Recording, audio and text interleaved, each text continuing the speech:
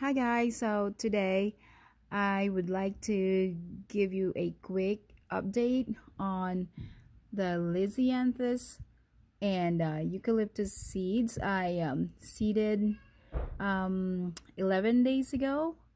I seeded them in December 10 and today it's December 21st, but I had an early germination with my eucalyptus. They actually emerged in a week, and my and here's the other one.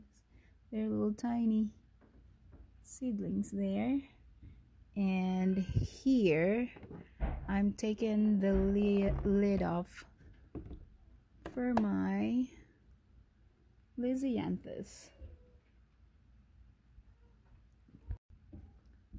So as you guys can see, all of them germinated, like every cell. So I'm really happy about this. So today starting today, I'm going to just keep the lid off and just mist or bottom water, and then keep the grow light on for 14 to 15 hours a day, and then turn it off for the rest of the night. But yeah, I'm really happy about it. I got really good germination here on my Lisianthus, and my eucalyptus I got like probably 4 cells that didn't germinate, but I'm happy with what I got right now. So they're looking good. So that's it, everyone. Gonna make another video next time, probably in a week, to give you another update.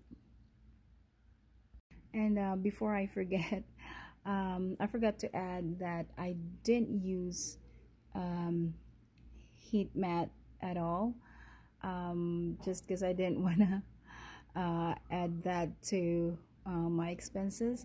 But I got a pretty good germination here, so I don't think you really need that, because I know when I checked on the 8th day, I can see the green, those green things starts to emerge. So yeah, I don't think you have to have that. But if you have that, then he use it. It would be nice to have that too. But yeah, I'll give you guys an update in a week, and I'm probably gonna start fertilizing these in about a week. And yeah, thank you so much for watching. I'll be back for an update.